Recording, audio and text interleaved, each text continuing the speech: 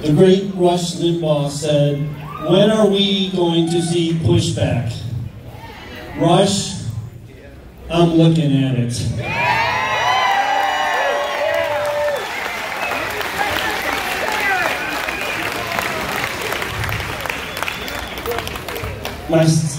I'm John Sensor, and my son and I drove in from Nebraska with a huge, ginormous flag, and it's sitting right over there in between a whole bunch of trucks, and it's crying out, "Illuminate me, illuminate me."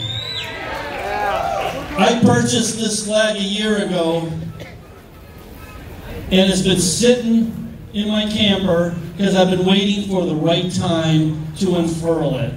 I decided a while back I was going to call it the Unite in Light Freedom Flag. And I heard about this event, I was following them, and God told me this is the time to unfurl it.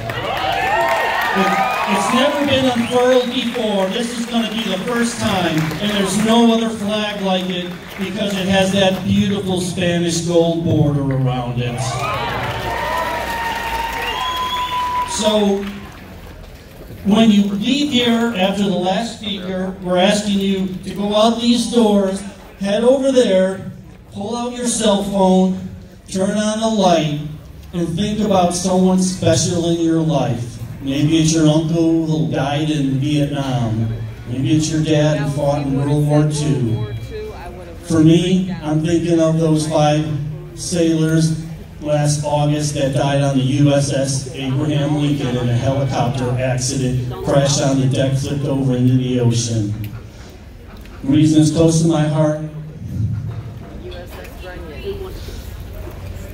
is because my son is a rescue swimmer, and he was a squadron just before that squadron. And they had to go train somewhere else, and that squadron came in, and they weren't scheduled. They volunteered to go replace them, and they're the ones who had the accident.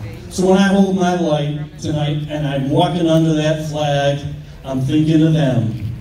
We can think about the Canadian truckers, the Ukrainian freedom fighters, whoever, but think about someone and hold that light to illuminate that flag. The truckers are going to turn their headlights on, and we're going to have a procession through, because we have different backgrounds, different nationalities, come from different parts of the country, but we're all Americans, and we're all going to unite in light tight to illuminate that flag. See you in the light. Thank you so much. We now have co-organizer for the People's Convoy, Marina Steele.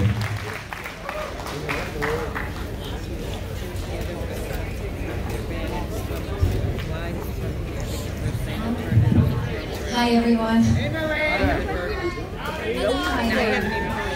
This has been an incredible experience, and there's a few sentiments I wanted to share with everyone tonight. So many of you aren't able to go on this entire journey with us, and it's been a life-changing experience for all of us.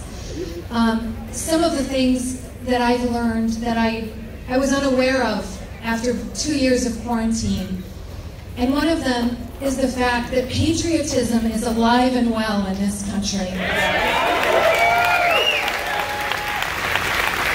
Everywhere we have gone, we have received the most beautiful reception, roadsides packed, overpasses packed, and what you mostly see is just the red, white, and blue. Just flags for freedom, pride in country again, and love of fellow countryman, which has been so dead for so long. The other thing that I've learned on this journey is how generous Americans are. Everywhere we roll into, people roll out the red carpet. There's enough food for thousands of people, and no one will let us pay a dime. There's food for the truckers, there's food for anyone else that joins. This has been just the beautiful American heart on full display. Amen. It waves and flares on the outside for all to see, and it has just been incredible, and I wanted to share that. In the back of our bus, we have a Rubbermaid bin, and it's full of letters from American people. We have letters in there from nuns, We have letters in there from moms and dads and businessmen. There's hundreds and hundreds of letters. But the ones that bring tears to my eyes, and some of the big burly truckers behind me here, are the ones from the children. There's a little girl, Whitney, who emptied out her piggy bank. And there's a $10 bill, a $2 bill, and 3 $1 bills, and a piece of candy in there for the truckers. A little boy, Travis, said to the hero truckers, "Thanks for keeping me free," and he taped a cookie to the postcard. And it's these beautiful things like that that are so heartwarming, seeing the American people come together, united for sure, but the beauty of the American heart and American generosity, it is second to none.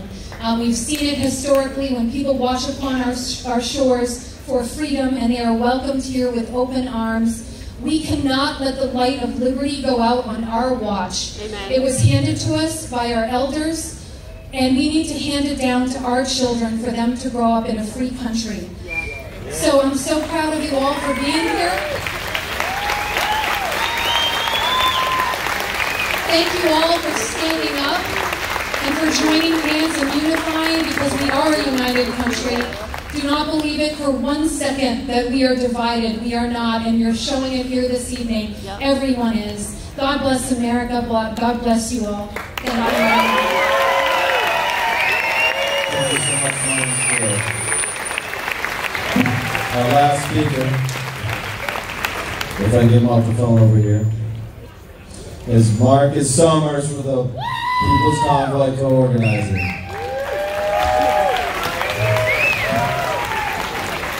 Whoa! How about that?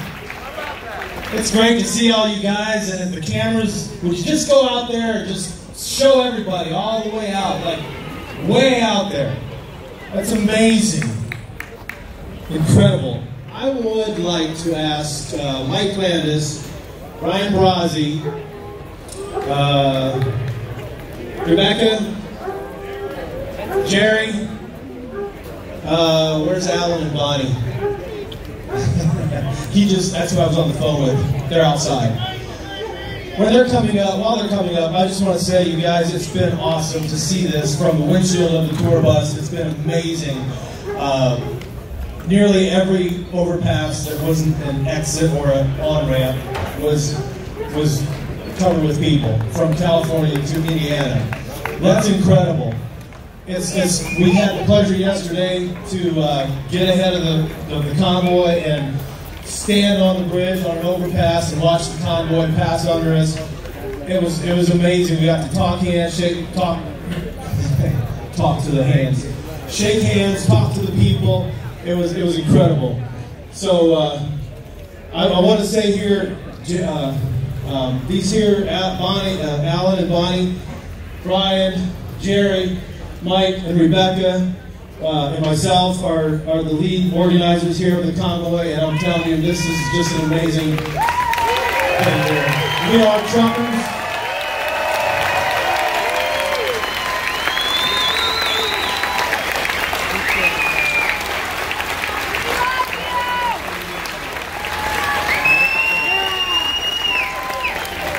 I'm a trucker. I'm actually I think I might have been the first guy that was hit. I was shot at driving my 379 Pete on I-70 in Ohio. Some of these people were on the phone. They heard it. I was shot at. My glass was shot out of my truck. I wasn't sure what was going on, and they weren't either. But it was just crazy. That was back on June 8th, 2020. But somehow I dodged a bullet, and the hand of God kept me safe, and I'm here, and I'm thankful to be here. So, we're going to sing Amazing Grace, and we're going to sing it twice, and on the second time, I just want everybody to join in with us. Yeah. You can join in now.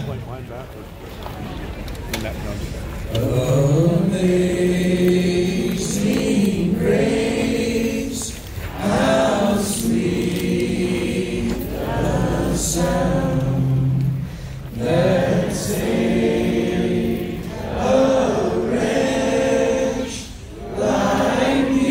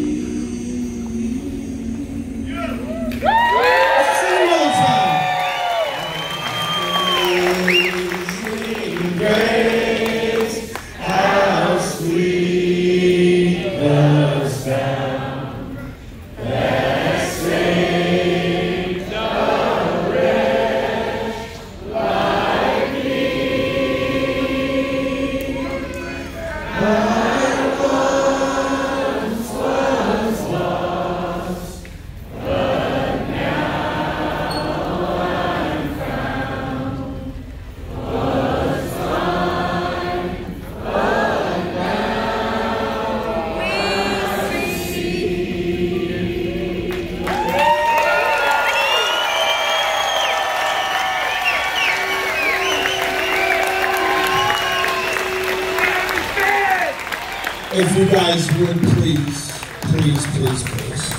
head on around the other side of this building. We're going to open up a very large American flag right between the church. I love you all. Be safe. And thank you from the bottom of my heart for all the support. Hey, just really quick. I forgot to mention something earlier that's really critically important. I don't know how many of you know about Pastor Art up in Canada. Pastor Art's a guy that's been to jail quite a few times, and he's been to jail because he's been standing up for freedom. And most recently, he was supporting the truckers up in Canada. He was doing nothing more than passing out food and water and having conversations with him, and they threw him in prison. They're trying to make an example out of him. They made him a political prisoner. So Cindy Chaffian, who many of you probably know, she's organizing to help get him out of prison. And she has a website. It's called freepastorart.com. I'm asking you to all go there. I believe on March 9th, they're asking for rallies in all the consulates, the Canadian consulates all around the country. There's numbers on the website that you can call. You can call the Canadian government. You can call the U.S. government. And you can demand his release. He's a political prisoner, just like our January 6ers. So please help us make a difference for Pastor Art, who's made a difference for many people. Thank you.